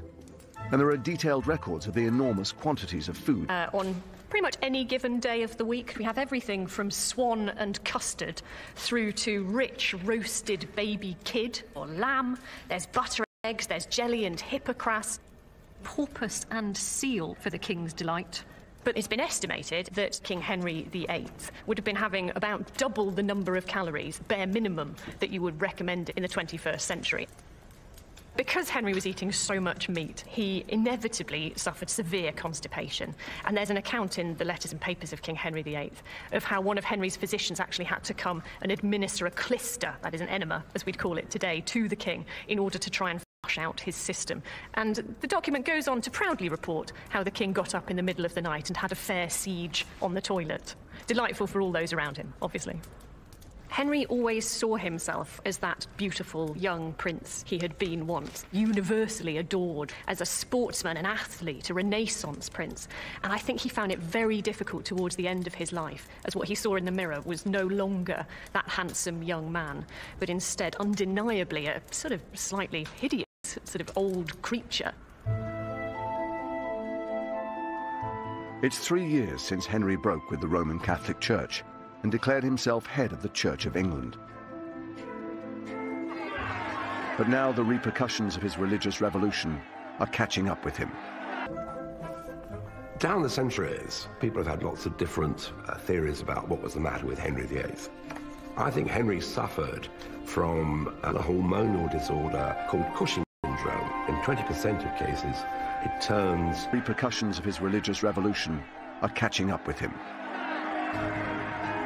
This radical move is extremely unpopular and results in a religious uprising in the north of England, known as the Pilgrimage of Grace. This was the first major rebellion against Henry's Reformation, and it shocked him to the core. Because he was so good at convincing himself of what he saw as the truth, he thought his people still loved him. This now changed everything. The whole point of the Tudors were that they brought peace and union to England after the divisions of the Wars of the Roses. And now you have division again. This is an epic failure of kingship, and Henry understands that, and he is extremely concerned. But with no army at his disposal, Henry is unable to defeat the rebellion with brute force. Kings of England never had standing armies, so they had to rule with the consent of the people, he realised that he was in a very dangerous situation now, and he needed to act tactically, politically. Rebels. He offers them a pardon and invites their ringleader, Robert Aske, to a secret meeting. Henry has this masterstroke. I mean, he invites Robert Aske and the leaders of the pilgrimage to court, and he entertains them for Christmas. He gives them gifts and looks after them. Aske went away very happy, saying he'd enjoyed every sign of the king's grace, of his mercy. What a fantastic king, Aske is essentially saying. But it soon becomes clear that Henry's show of mercy is a trick. And he turns on the rebels with a vengeance. Henry was the sort of ruler who would gull you along and then basically cut you off. He's clever, but what he likes to do is to try and trap people, move them about on a chessboard. He's a very skillful manipulator. Robert Aske returns home, and Henry orders his arrest and execution. Henry's punishment of Robert Aske was exemplary in its brutality. This is a message to the people that this is what happens when you oppose Henry. And in fact, he wanted to go much further. He wanted people from every village involved in the rebellion to have somebody executed. But the man who was in charge of the retaliation simply didn't carry out Henry's orders. Henry's ruthless suppression of the rebels marks a turning point in his reign. England had changed an awful lot during this period. It was no longer the merry England of Henry's early years. It was now pretty much a totalitarian state. There were spies everywhere. Suddenly, nobody was safe. Nobody could trust anyone. There were neighbours informing on neighbours. So you never knew when there was going to be that knock on the door. People were now afraid to open their mouths in any public place. People were afraid to write letters and express an opinion because they were always looking over their shoulder. In the name of the king! The man responsible for enacting Henry's crackdowns is his chief minister, Thomas Cromwell. Cromwell has previously masterminded the breakup of the monasteries and engineered the downfall of Henry's second wife, Anne Boleyn. But now that Henry's people are turning on him, he shifts the blame onto Cromwell. Henry didn't take the blame for his own mistakes because that would not have worked for him as a king. One of the purposes of good servants was that they would take the blame if things went wrong. It was their advice. With the Pilgrimage of Grace, they didn't attack Henry so much, they attacked Cromwell. There is definitely a sense in which Thomas Cromwell is Henry VIII's scapegoat. Henry could step back and say, I'm innocent of this. I don't know what's going on. There had been warning signs for Cromwell for a few years now that actually his luck was changing. There were arguments with the king, and in fact, on a number of occasions, the king was said to have benevathed Cromwell. He was beating him up in front of the court. On one occasion, pommeling him about the head as if he were a dog.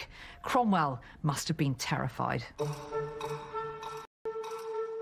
As he starts to fall out of favour, Cromwell is given the chance to redeem himself. It's been 2 years since the death of Henry's great love, Jane Seymour. And now Cromwell is tasked with finding him a new wife.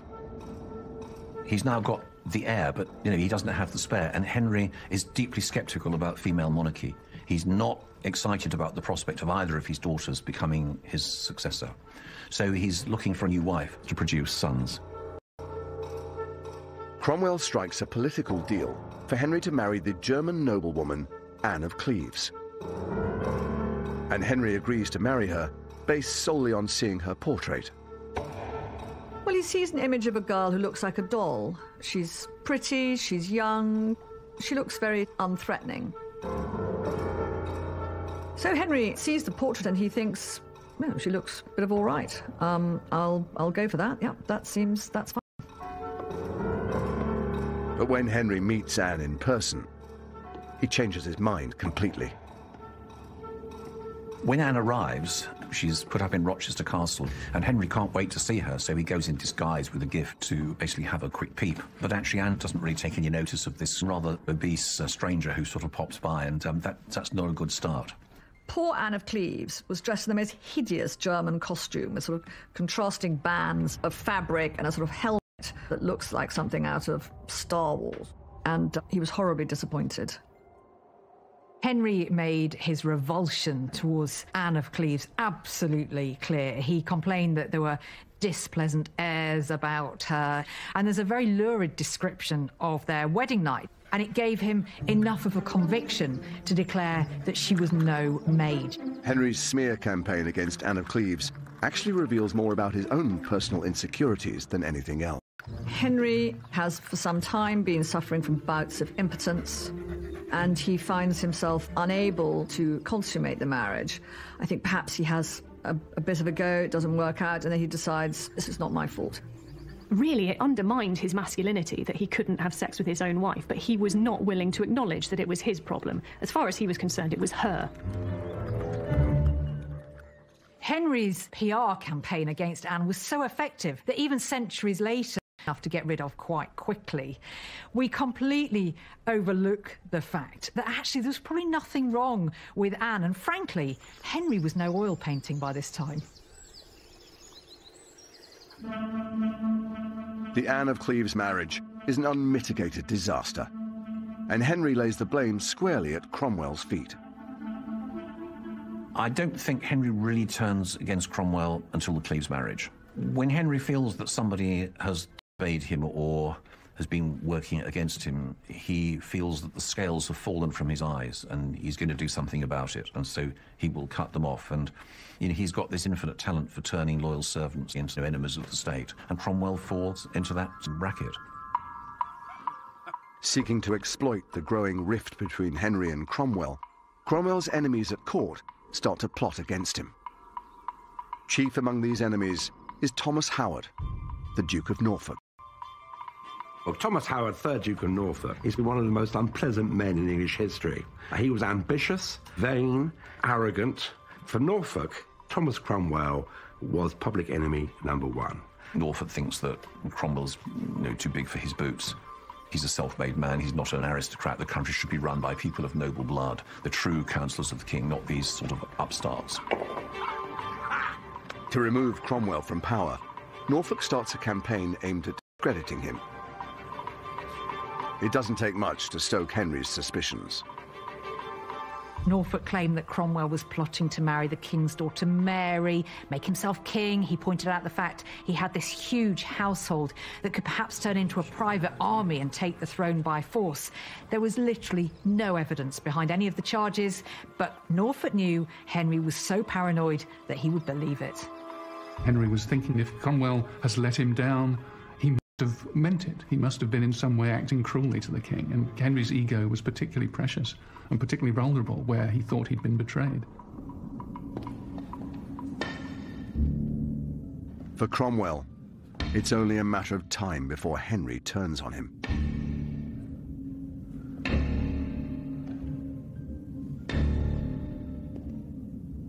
Thomas Cromwell knew the end was coming. He could smell it.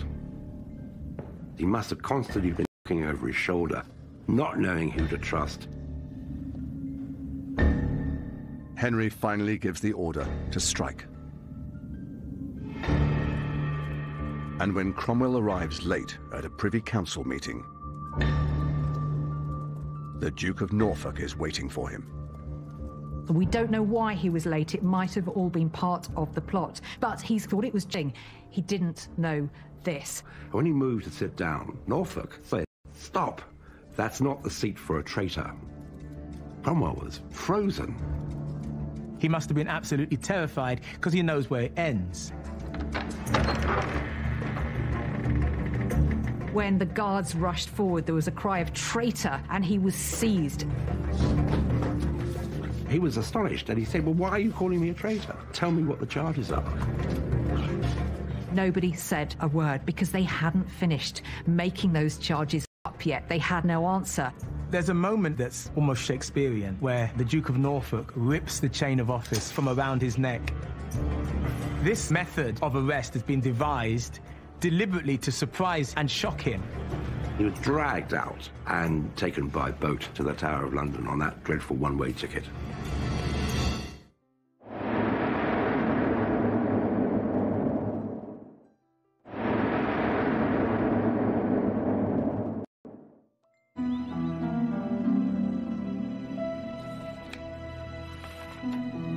Henry VIII has been on the throne for over 3 decades. After ordering the arrest of his chief minister, Thomas Cromwell, Henry's suspicions intensify. After Cromwell's fall, Henry is actually a rather different character because he starts to say for the first time, I trust no one but myself. He doesn't appoint another chief minister. And, you know, people have said, oh, these are years without a policy, you know, no one was up to the job. No. Henry believed he was up to the job. He was going to direct everything.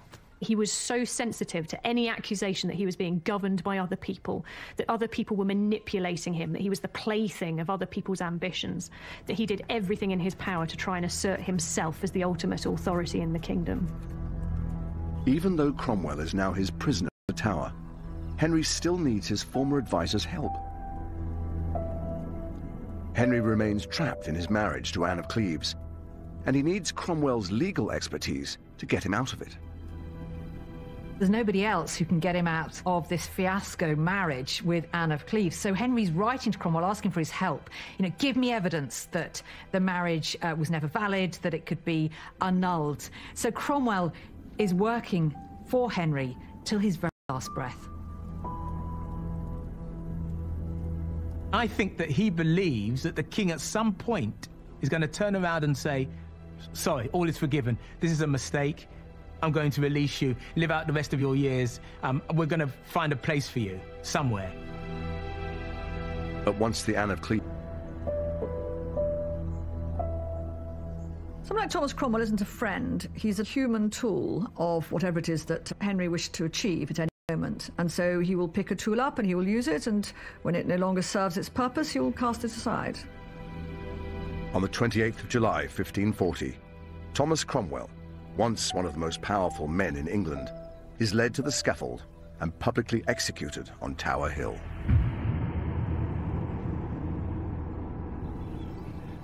With Cromwell out of the way, his arch-enemy, the Duke of Norfolk, sees an opportunity to secure greater powers for himself. And he has a secret weapon to help him: his teenage niece, Catherine Howard. The moment that Catherine Howard was in the king's bed, Norfolk probably thought he was absolutely made for life.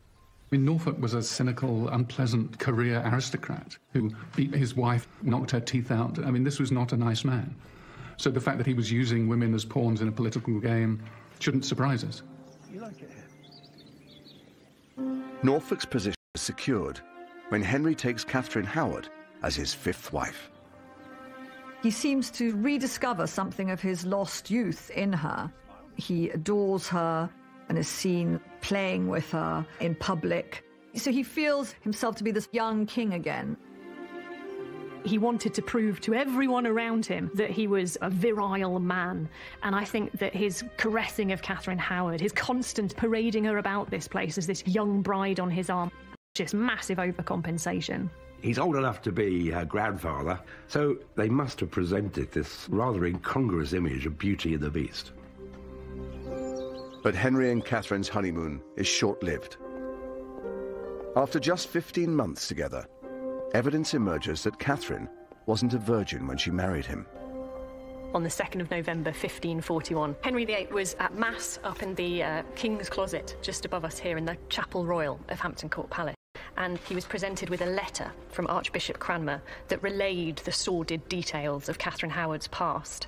And it explicitly says in this account that Cranmer didn't just tell the king this information, but instead put it in writing. He declared the information thereof to His Highness in writing. Because, as it says here, he had not the heart to express the same to the king by word of mouth. This account makes it very clear that Henry was completely heartbroken when he discovered this news. It says his joy was turned to sorrow. He wept bitter tears. And you get this impression of someone who really, really wanted this marriage to work, who was deeply in love with Catherine Howard, and whose world just came crumbling down around him when he found out the truth about her. Against Catherine intensify, and she is accused of having an affair during her marriage to Henry. The moment he learnt about this, the moment he learnt that it was true that she had had an affair, he left. And that's what we see Henry doing time and time again in his relationships. It's quite disturbing that Henry has this capacity to just sort of turn off and move on from a person, even one who clearly he loved very deeply. Catherine Howard's fate is clear the moment Henry turns against her.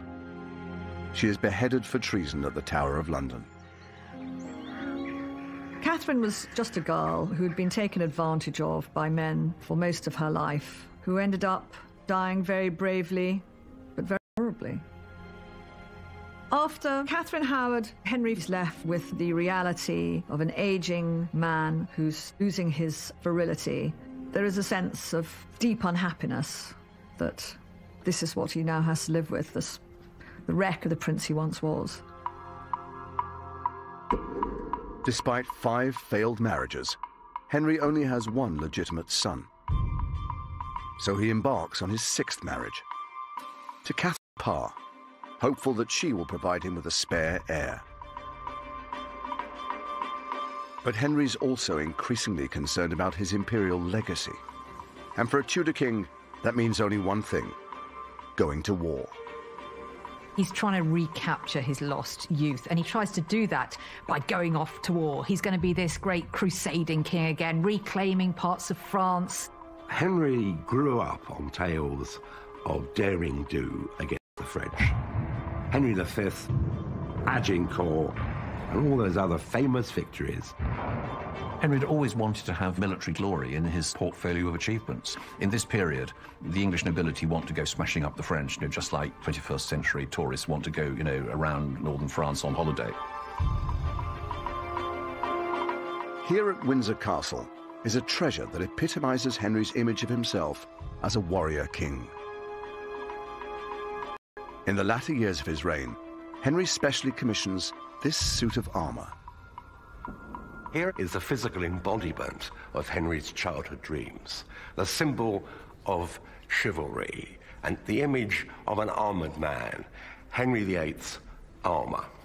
Now, armor in the 16th century was made to measure, none of this off-the-pick stuff. It provides us with the true image of Henry as he would like to be projected, of power and might and ruthlessness. You can almost imagine his little piggy eyes behind that visor, glaring at us with contempt. Actually enlarged to accommodate his increasing size. Here, they're having to let in 5-centimetre plates on each side of his backplate because of his expanding girth, because he did weigh 28 stone. Now, in National Health Service terms, his body mass index was way off today's scale. He was a man mountain. In order to make him feel more comfortable and to flatter him, his male courtiers start to wear enormous padded doublets and clothes so that they appear just as big as the king. This also affected Henry's psyche. I think he was really humiliated by what he had become. Henry's very aware that his advancing years and medical disorders threaten to derail his battlefield ambitions. So, while he still can, he personally launches an assault on the French port of Boulogne. I mean, his idea of leading his army in person, of course, means directing operations from a safe distance inside a sort of wooden pavilion, which is lined with fake marble inside. He is like a small boy with lots of toy soldiers. He is in his element. He loves the siege. He loves all these cannonades which fire day and night. It was an attempt to gain glory by conquering France again. It was an attempt to resurrect the idea that England would be mighty by ruling over France. Henry's attack on Boulogne is a success, and he enters the captured port as a conquering hero. But his vanity project has a serious impact on England's economy. Henry painted the capture of Boulogne as a great victory, but it cost them enormous sums of money. And in fact, England became bankrupt by the cost of war. 5 years after Henry died, a Tudor accountant was given the task of calculating how much the wars had cost. He produced a 16-page account which showed that it had cost the poor English taxpayer, equivalent in today's money, £1.87 billion. towns, and it shows the burden which his subjects had to bear to pay for his hopes of military glory. Despite plunging England into bankruptcy, Henry's military ambitions do have some benefits. Henry's military legacy was enormously positive. Yes, he'd depleted the royal treasury in the process, but he'd created one of the greatest navies in the world, and also an incredibly impressive army as well. He'd made England a power to be reckoned with. And so you had to maintain the appearance of a strong king, able to deliver justice, able to lead the nation in war. These were the things that united the realm. Henry would have been seen as a good king, because a king who leads to victory in a war is a good king, almost regardless of anything else. But just after Henry secures the military legacy he's always dreamed of, his health takes a turn for the worse.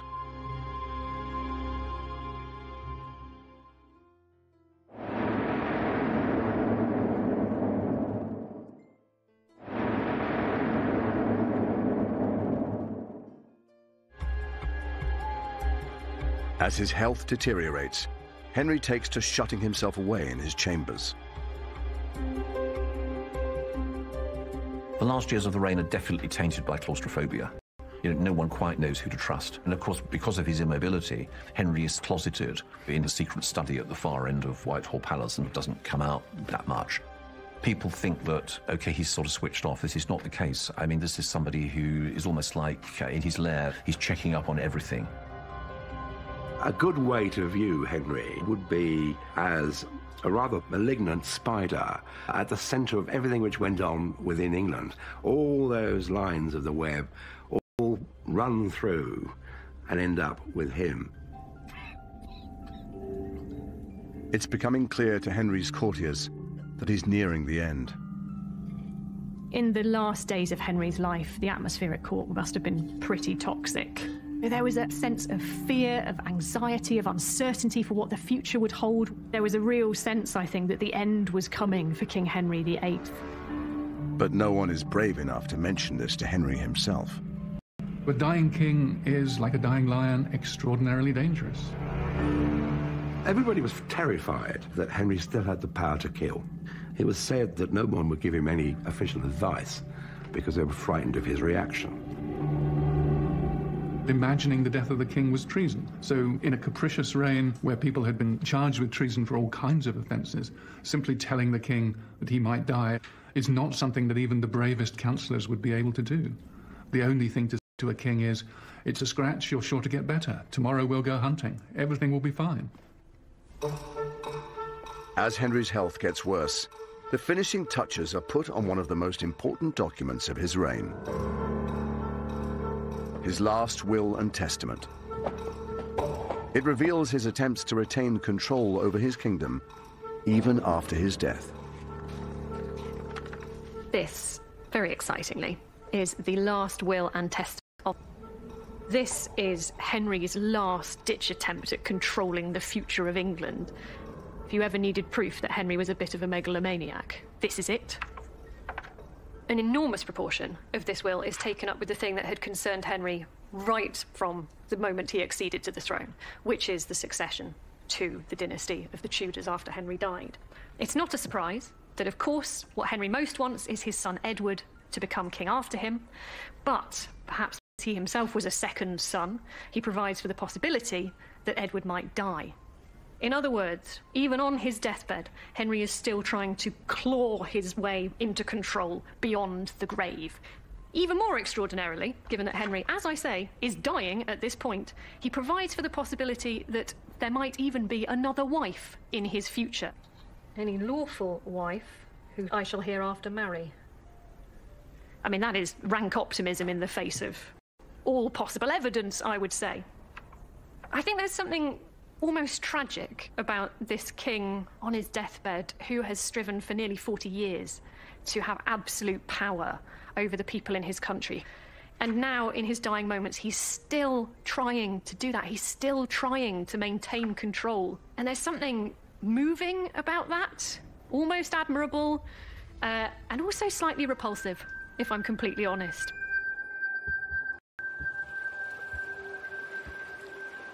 Henry is growing so ill that he's started to drift in and out of consciousness. When Henry was on his deathbed, he must have felt that his dynasty was coming to an end. Henry wasn't in a position to pass on his crown to another stable male monarch. His son, Edward, was still very young. When Henry knows that he really is now going to die, he must have been wondering if he was going to end up on the right side of things with God. I mean, he was Christ's deputy on earth, but he was also going to be judged, and Henry must have been wondering whether actually he had quite got things right. Henry was now presiding over a realm divided, in which religion had become an irreconcilable grievance. Henry's lifetime as king had seen the creation of a divided England, and that was a genie he couldn't put back in the bottle. Henry's courtiers finally muster the courage to warn him of his approaching death. There was a great deal of tension in the court. Who was going to tell the king that he was about to meet his maker? Eventually, the task fell to Sir Anthony Denny, who in life had fulfilled Henry's most intimate needs as groom of the stall. Now he had one last service to perform. Asked Henry, effectively, if he wanted to make his last confession. Should I send Thomas Cranmer, the Archbishop of Canterbury? And Henry replied and said, I will first take a little sleep, and then, as I feel myself, I will think on the matter. They were the last words he ever spoke. On the 28th of January, 1547, Henry VIII dies. Henry VIII has gone down in history as our most famous king, probably because he's our most married king. He's a kind of larger-than-life character. But it's very, very clear that behind this public facade was somebody who was fundamentally vulnerable and insecure. The story of Henry VIII has everything in it. It has transition from young, irresponsible being to someone blighted later in life by paranoia. Henry was self-obsessed, desired admiration. He could never be wrong. You cannot ignore Henry. He put England in the centre of European politics. But he also gave the English a sense of national identity. England was never going to be quite the same after Henry. He'd broken with Rome. He had centralised the kingdom. Institutions like Parliament, the Church of England, hardly changed for another 400 years. Henry was tremendously charismatic. He knew how to be a king. He understood the myth of English kingship. I think if you looked at Henry VIII's reign as a whole, you would have to accept that it had been a reign that changed the state of England forever.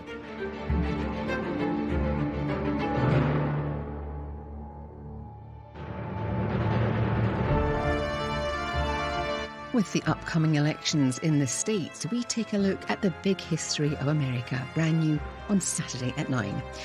Next tonight, one of the most narcissistic killers ever, Mick Philpott, in 5 Mistakes That Caught the Killer.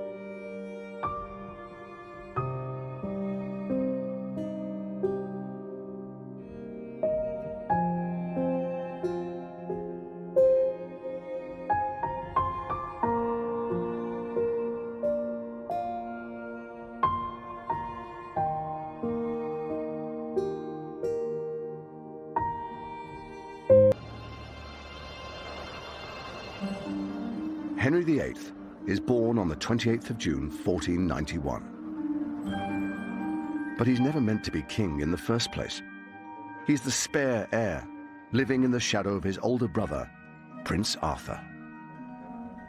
As the second son, the younger of the princes, comparisons could be made with Prince Harry. In fact, Henry was known as Harry for much of his childhood, and there are some similarities physically as well. He was allowed, really, to be a little bit wilder, to indulge his favourite pastimes. He just didn't have the same pressures as his elder brother. Henry clearly sees himself as the spare rather than the heir. I suppose in some ways that might be liberating, but in other ways it might nurture a certain jealousy. Henry later in life has this urge to prove himself all the time, to show that he can be a success even at his most... attendants spoilt him and made sure that the hard knocks and bruises of boyhood weren't inflicted on their charge, and anything he wanted he got. As the second son, Henry is ignored by his father, and instead raised by his loving mother in the protective female world of Eltham Palace. Henry's relationship with his mother was unusually close. His mother seems to have taken a real care for the education of her son. For a royal princess to grow up in this sort of environment wasn't that unusual. For a royal prince, however, it was a little bit strange, and it just goes to show how unimportant, really, Henry was considered in the line of succession. But when Henry is just 10 years old, something happens that transforms his life. Unexpectedly, his older brother dies, leaving him as heir to the throne. He's no longer the second son, he's the first son, and he's going to be King of England. It's hard for us to imagine the pressure on him, the idea of having to take up that position. To make matters worse, Henry's beloved mother, Elizabeth of York, dies just months later. Recently, this remarkable survival from Henry's childhood has been revealed to us, and it's incredibly exciting because for a long time it was thought that this was just an old page in an illuminated manuscript. But when we look behind this figure of King Henry VII here, we see King Henry VIII, as he later became, as just a boy